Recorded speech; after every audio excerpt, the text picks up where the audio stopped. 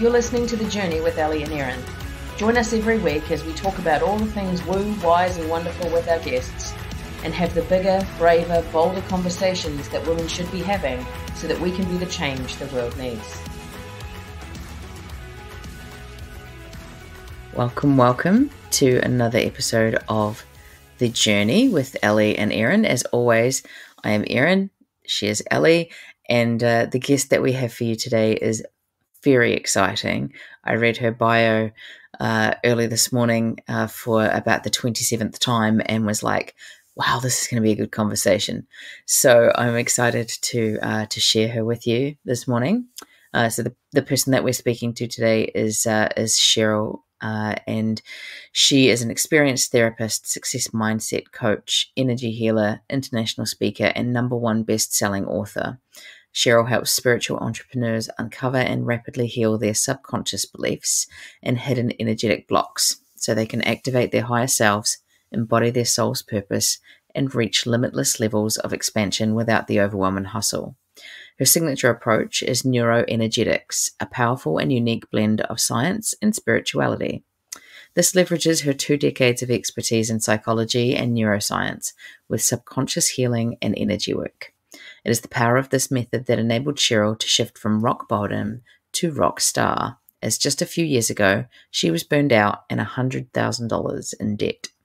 Today, Cheryl is debt-free and has created a multi-six-figure business while working just 3 days a week.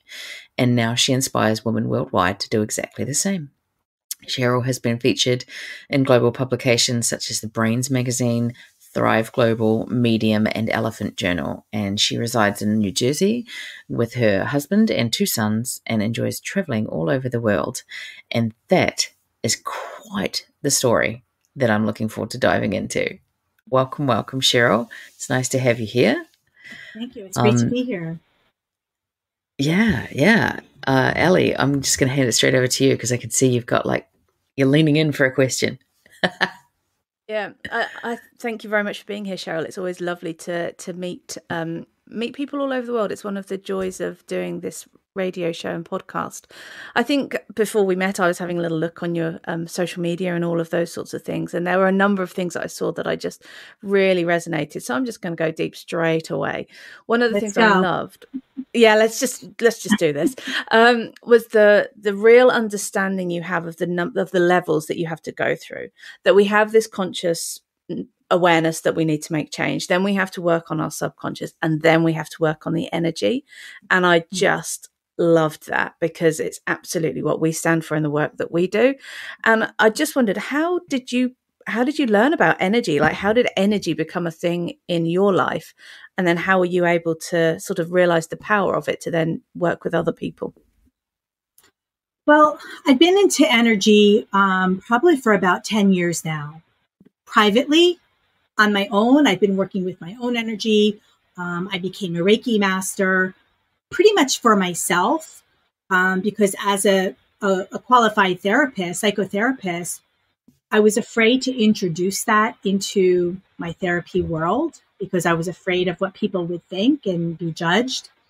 But the more I really became comfortable and confident with myself as a therapist, and I uncovered there's more than one way to deal with issues. There's more than one way to deal with trauma, right?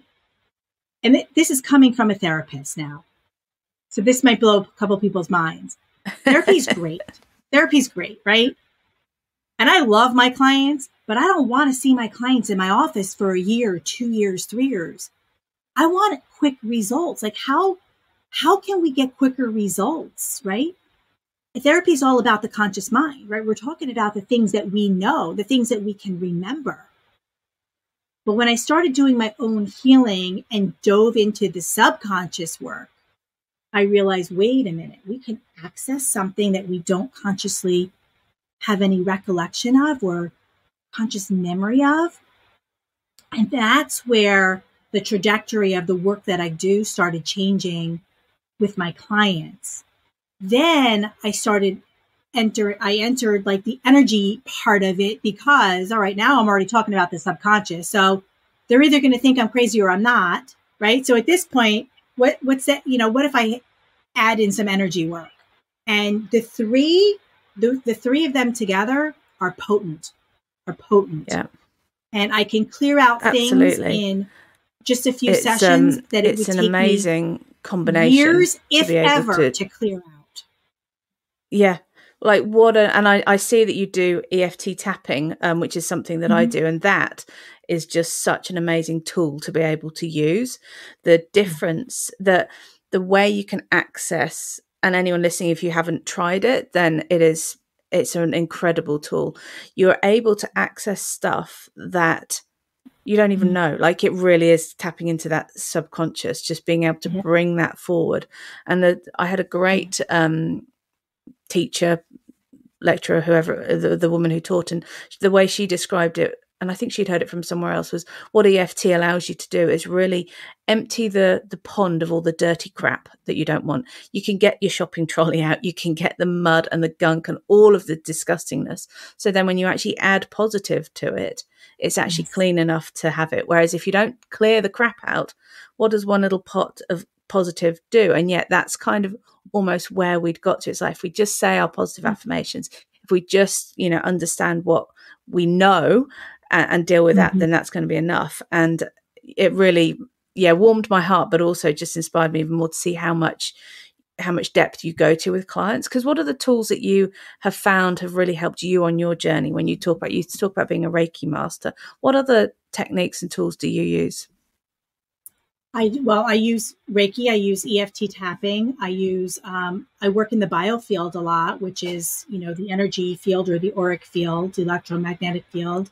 I do a lot of hypnosis. I love the subconscious work because that's what really is diving into our beliefs, right? Our beliefs are our reality. And a lot of times I find that we're carrying along these beliefs, these generational beliefs or these ancestral beliefs that aren't even ours. How many times growing up have you heard things like, money doesn't grow on trees, or, children are to be seen and not heard. So we hear these things and we adopt them as our own beliefs when really they were never ours to begin with. Now they carry us through our entire life, right? So when we want to get up and do a presentation, subconsciously, our subconscious is like, nope, you're not going to be safe. You have to be seen and not heard. And it brings it up all of the time. And until you can get back to that root cause, like, where was it originated? Where was the first time you learned this or heard this and clear it out? It's going to keep repeating. So subconscious work is a big piece of what I do.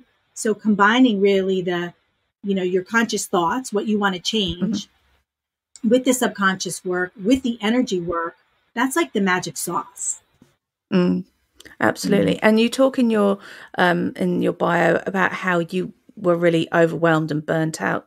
How did what was the start of this journey to being where you are now? Because I'm always really interested, because overwhelm and burnout is such a topical word and phrase at the moment. So many people have been feeling it for a number of years. I think it's probably changed in the last 3 years with COVID. I think what's causing it is slightly different, but it's still a huge part of people's lives, particularly women. How did you find yourself in that situation, and then how did you work your way out of it and through it? So it was a progression of how it happened. I was the do-it-all, I was the wife, I was the mom, my kids were in high-level sports, and I had a career. I was a full-time school counselor, and I was trying to build up my own private practice, my therapy practice. So I was trying to split so many pieces of me, so many parts of me, and trying to, be the perfect wife, be the perfect mom, be the perfect therapist, And before I knew it, I just was detached. I was detaching from my children. I was detaching from my husband. I was detaching from myself, really. And I was experiencing so much. I was having so much anxiety. I was having panic attacks driving to my school job. And, we were in debt at that time. There were so many things that were happening that I literally hit a wall and crashed and burned out. And it was at that time where I knew that I had to make some drastic changes because I was going to lose everything. I was going to lose my family. I was going to lose my marriage. I was going to lose my home. I was going to lose everything if I didn't take a really hard look at my life and how I got here. So that's where I really found the subconscious work. I really stumbled across it. I met somebody who did some RTT and I said, hey, I've got nothing to lose. And what I uncovered was, we talk about beliefs and how we've inherited beliefs. I had this belief that I had to work hard to be successful. And that was never my belief, because I don't want to work hard to be successful. I want to work easy, right? My conscious mind says, no, work easy. There's got to be a different way. But my subconscious, like, no, you have to work hard. You've got to work 70 hours a week, because that's what I saw my mother do. I saw my mother working 70 hours a week. My mother is very successful. So I adopted that belief as my own. And in hypnosis, diving deep into the subconscious, when I realized this, I'm like, holy crap, like, that's not true. That's not what I want to believe. So I started doing all of that inner work to reprogram myself a different way. And when I did, I was able to leave my full-time school job, because it was a toxic situation anyway. My passion was doing therapy. So I left my school job to start my full-time therapy business that I was doing very, very part-time.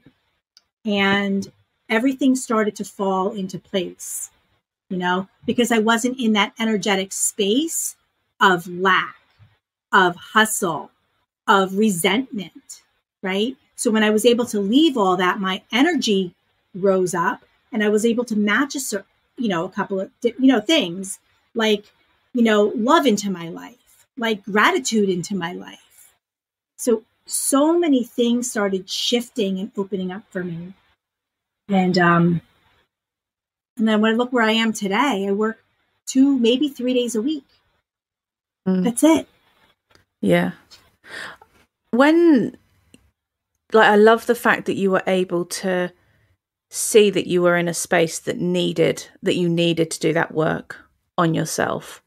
How easy was it to know that? Because, from clients that I've worked with and clients we've worked with together, often that very first realization that you need to do something different is almost the hardest step, because we get so good at, it'll be fine, I'm fine, I'm perfectly fine.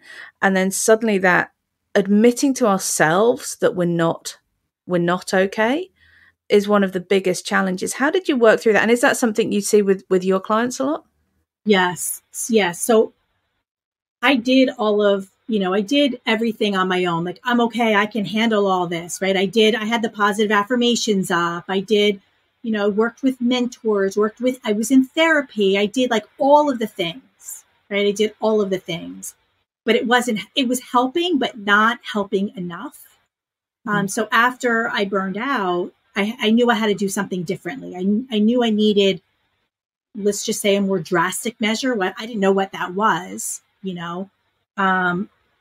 but when I started working with my mentor doing hypnosis, and I kid you not, in one session, she was able to identify the root cause, and I started to connect the dots. It was like, oh my goodness, because before it was all these fragmented thoughts, all these fragmented beliefs, all these fragmented ways of doing things. But once the dots were connected and I was able to see it clearly, it was like the aha moment for me. It was eye-opening. It was hard, and I had to do a lot of healing around that.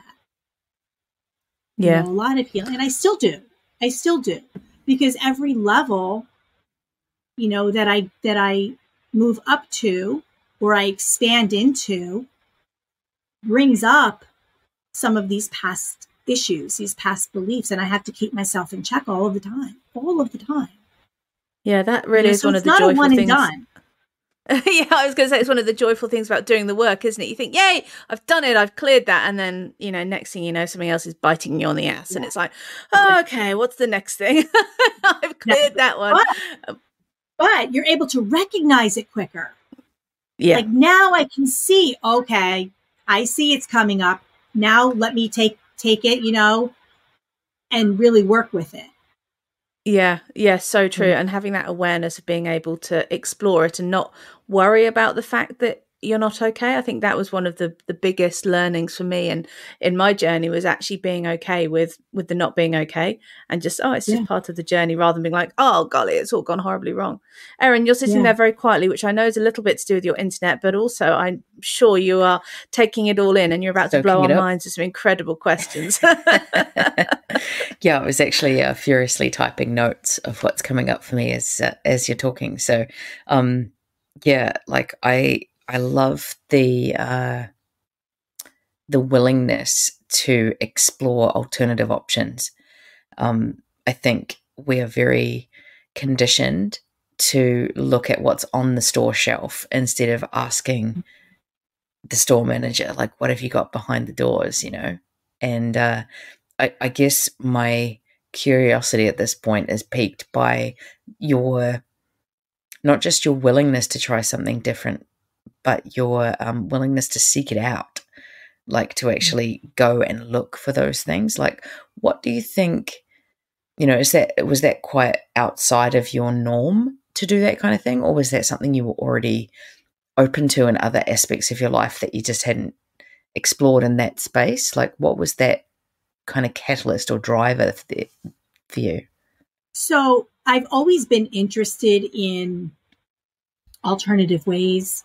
But like I said, I kept myself very separate from my business, from my therapy. So there was some duality there. So I felt like, I knew that there was a different way of healing, but I was so afraid to bring that into my practice because it did work for me, but when I did bring it in, it started healing my clients in a very, very different way, a more profound way. So to answer your question, I've always been very interested in it, but I didn't always merge the two, and even in my business for a long time, I kept it very, very up until recently. I honestly, up until probably the last 6 months, I kept it very separate. And I didn't call myself an energy healer and a therapist. I was a mindset coach because, like you said, we try to keep things in the box, right? Who am I in the online space? I can't be a therapist in the online space because I'm licensed in my own state, in my own country. So who am I in the online space? I didn't know. And I felt very conflicted until I was able to really embrace and embody all the parts of myself. And it feels so good. And since then, so many things have shifted in my business because I'm not fragmented. I'm not keeping it separate. Yeah. Yeah. The other thing that came up for me, thanks for sharing that, because I think that's really important to recognize that actually we have to be willing, right? Like, it's not enough to know that it's there or to be capable of accessing it. We have to be willing to do that. And I think sometimes that's the block that we stumble at the most, is our willingness to change, because it's uncomfortable and it's feels unsafe, perhaps because we don't know what it looks like. Exactly. So I appreciate that. It's not only uncomfortable. It's the fear of the unknown. It feels uncomfortable to go through that change, but it's also our conditioning. How are we conditioned in our families, in our society, in our cultures? A lot of that is conditioning as well. Yeah. Yeah, 100%. And I know Ellie is a big fan of conditioning, so probably has something to say there. Not a fan of conditioning, but yeah, a fan of doing the work on conditioning. Of doing the work on conditioning, yes. Let me reframe that. The other thing I wanted to ask about, and listening to you speak about your own journey with this, timing feels like a really important part of the puzzle in your life and in the way that you've navigated things. What do you think, like, for those people who are feeling the nudge around, it's time to make a change, or it's time to do something differently, or whatever, like, what would you say to them about timing and the importance of that in the process? Well, if they're feeling in the nudge, or they know that there's something more, but they don't know what it is, then it's time to take a different approach.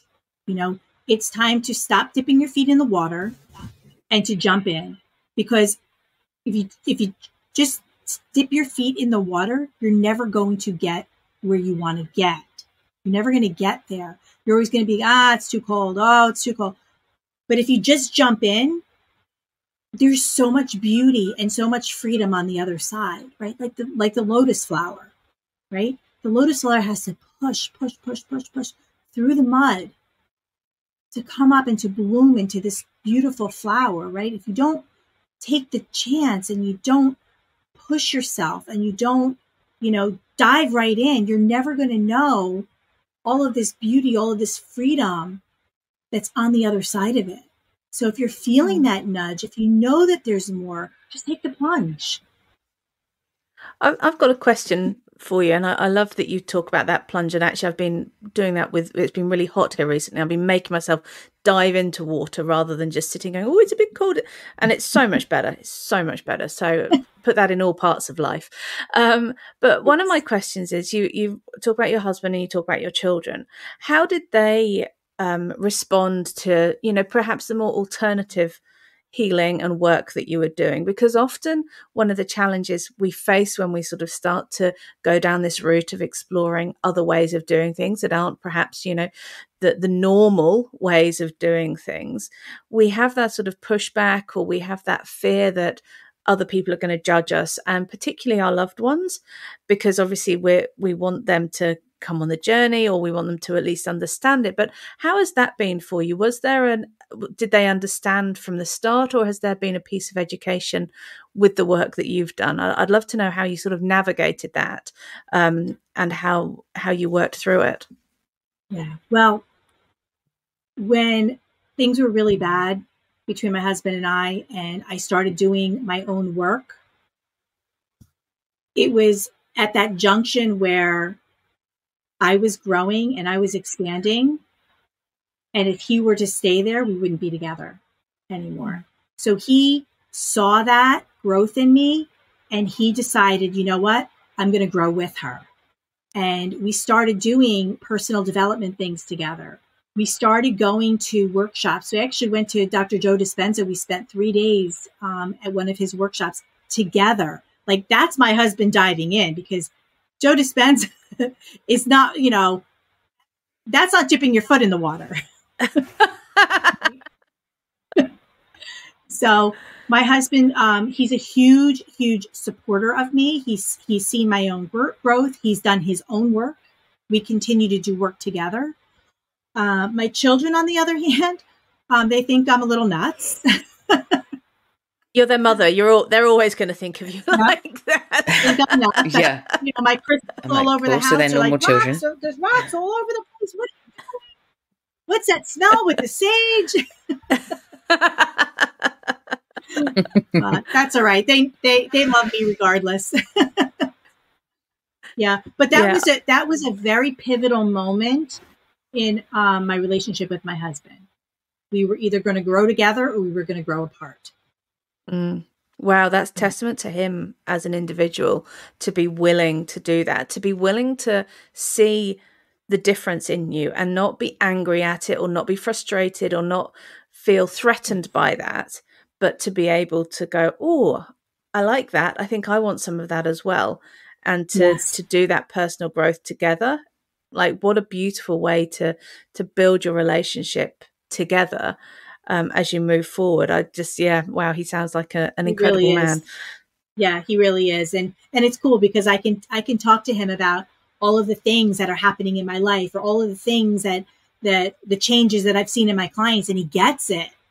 I can't talk about that with everybody. Yeah, exactly. Yeah.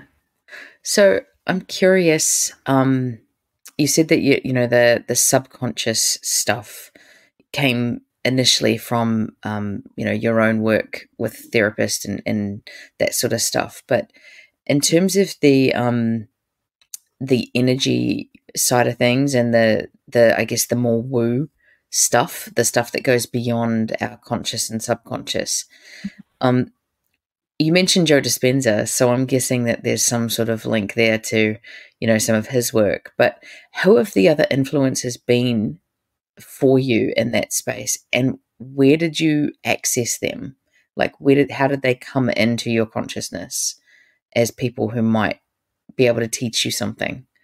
Yeah. So my very, very first experience was reading a Gabby Bernstein book. I don't even know which one. Maybe The Universe Has Your Back, or maybe it was even before that. And something resonated with that. And then I read all of her books.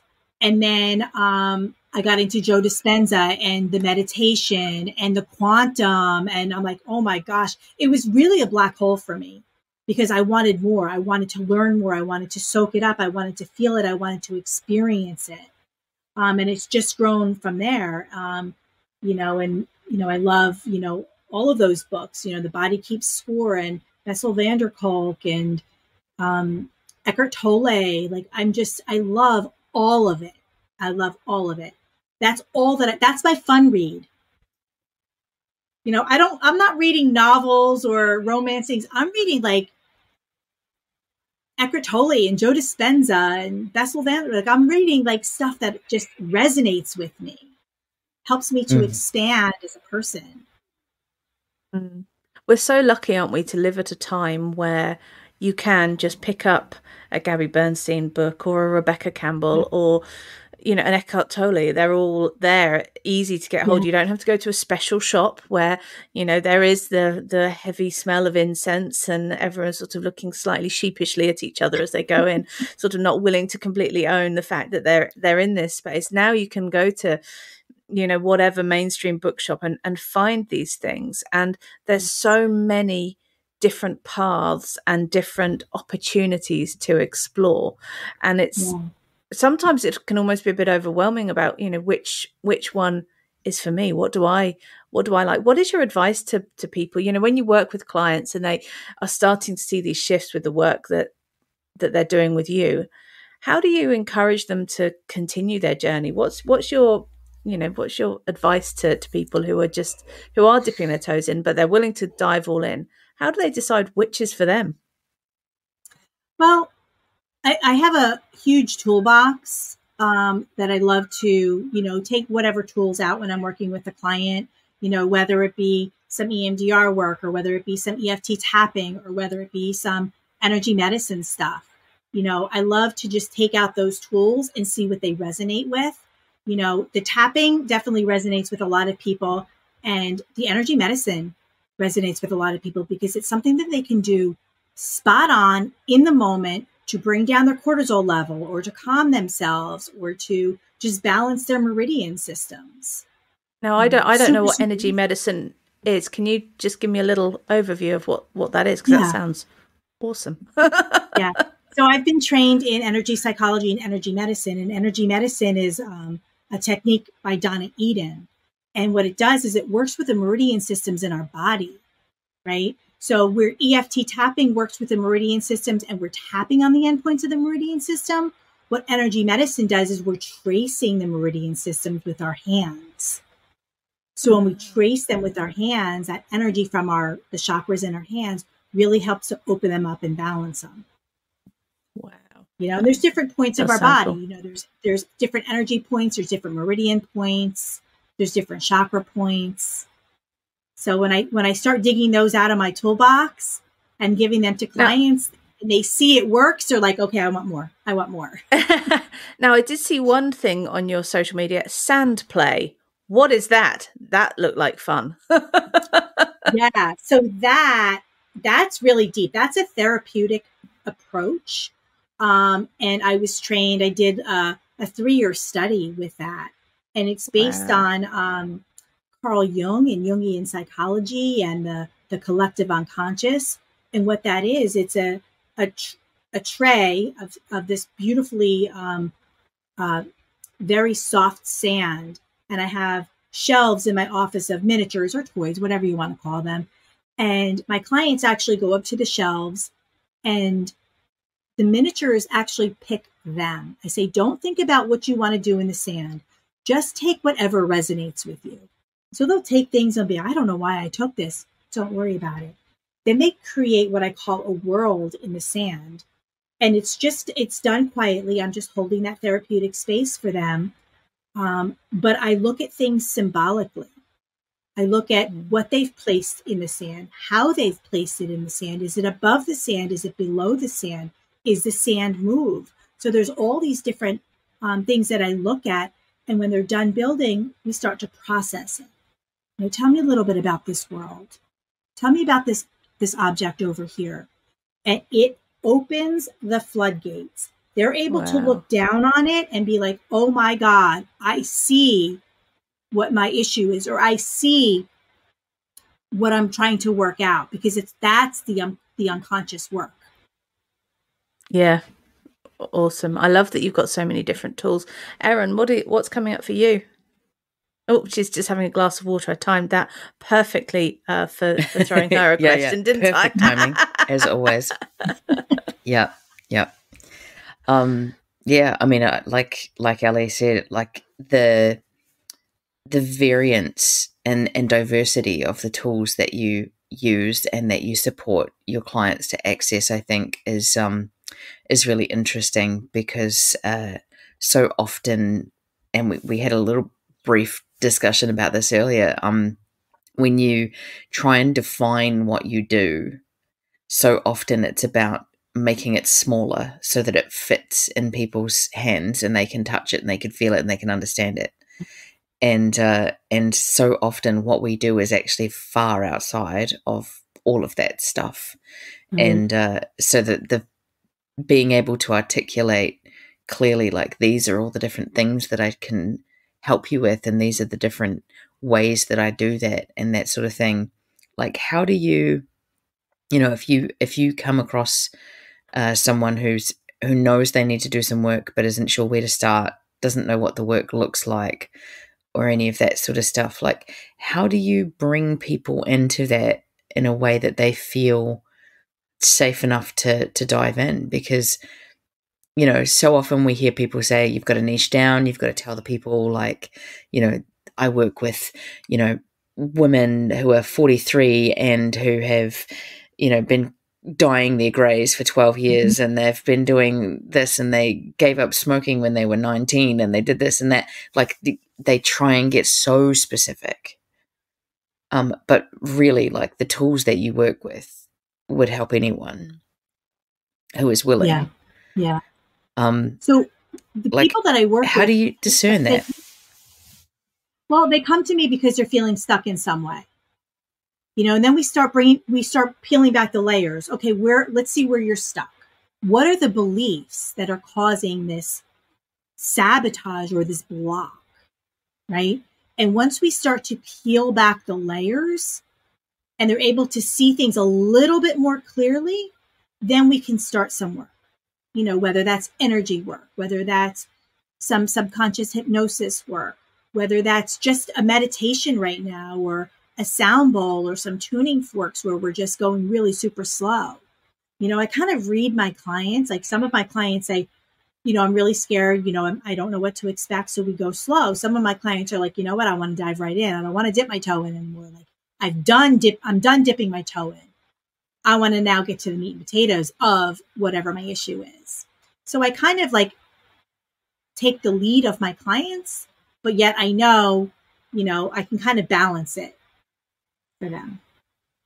That makes sense. Yeah, it does. And I think that's really interesting, the concept of like allowing them to lead, because so often they come to you because they're not sure where to go, right? And so them taking the lead is a really interesting duality almost in terms of the therapeutic space. So yeah, cool. So I will offer them a couple of things, and then allow them to make a choice, because that's empowering them too, and they're feeling safe that they know what to expect. And every person I work with very differently. I don't have a standardized way of working with people. It's very intuitive, and it's really based on what my clients need. It's all individualized. What has Cool, been Ellie, you your had a biggest... question, right? Yeah, I do. What's been your biggest challenge in your journey over the last 10 years? I mean, obviously you've overcome so much, but what has been the thing that you've had to keep working on? Because I think it's really helpful for people to understand. We laugh about how once you start doing the work that, something else will come up, but quite often the same thing will keep coming through and keep just in different guises, and you don't necessarily notice it as being the same thing until you do the work. What has been your Achilles heel, I suppose? What's been your thing that you've had to really work through and be okay with continuing to work through, if you don't mind sharing, of course? Yeah. Self-doubt. At every level, I doubt myself. Can I handle this expansion? Am I good enough? Can I, it's self-doubt. I walk the walk, I talk the talk. I'm right there next to my clients. I'm very open with my struggles, and where I've been to where I am. And it's a work and growth are never ending. They're never ending. You never get there. Wherever there is, right? We're always trying to get there. When we get there, we'll be okay. We'll feel right. There's no such thing as there. Right? So yeah, it's definitely been difficult to keep myself in check and notice where my fears are coming up, where my doubts are coming up, and then to recognize them and to work through them so I can get to that next level, whatever that next level looks like. Self-doubt, that's such a potent one, isn't it? And I would challenge anyone to accept that is part of who we are, because again, so much of what you talk about with the conditioning, honestly, you're speaking my language. We're told for so long that we have to be a certain way and we have to do certain things, and if we don't do that, then that's not normal, or it's not the same as everyone. Right. We're kind of encouraged to be the same. So actually being able to find our own path feels really scary, because we've been told that we shouldn't do that. We should just keep doing what everyone else. So I really applaud you for going down the route of therapy and something that is very known, at the moment, that is a known way of having support, but being able to integrate all of these other incredible tools. What an absolute benefit to your clients. And just, for people listening to it, there are other ways to get healed. There are other ways to do the work. It doesn't have to be the way that you've seen or that somebody else has done it. Just be curious, be open to other ways and other options, because there is something that works for everybody. We've just got to be brave enough to be okay with it not looking the same as it did for our friend or our mum or our sister or something like that, and know that we are all unique. And yeah, what's going to work for me might be different to what's going to work for you, but that's all okay. Exactly. And as I said earlier, the joy that there is so much out there now that we can explore. Oh, I just think we're so incredibly lucky to be able to work in this time as well. It's truly impressive. Yeah, it really is. And I think you summed it up perfectly. What works for one may not work for somebody else, but you just have to be open to explore all of the options that are out there. Yeah, absolutely. It's it's pretty fab. Erin, any last few comments from you? No, I think actually that this is possibly the one where I'm most clear on what I'm taking away from it, and I think the listener will be the same. That actually, there's a real emphasis on just diving in and being open to whatever comes, rather than trying to send yourself in a particular direction. Just being okay with being out in the open water.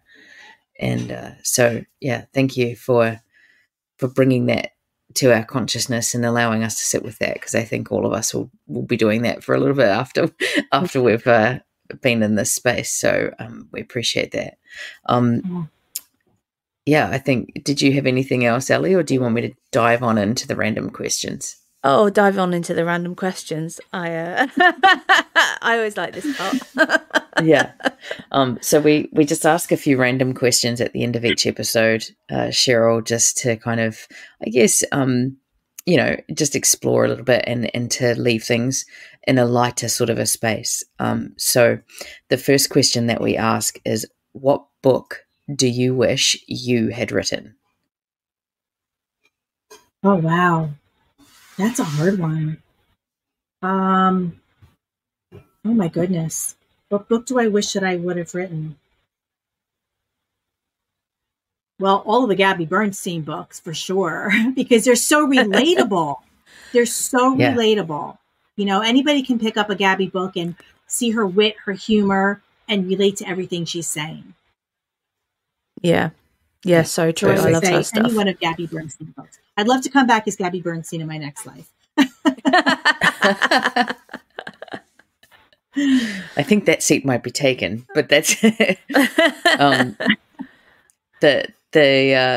second question. If you can invite 3 people, living or dead, to dinner, who would you choose? I would choose Louise Hay, because I just love Louise Hay and all of her teachings. I would invite Dr. Dispenza, because I would just love to pick his brain. And who else?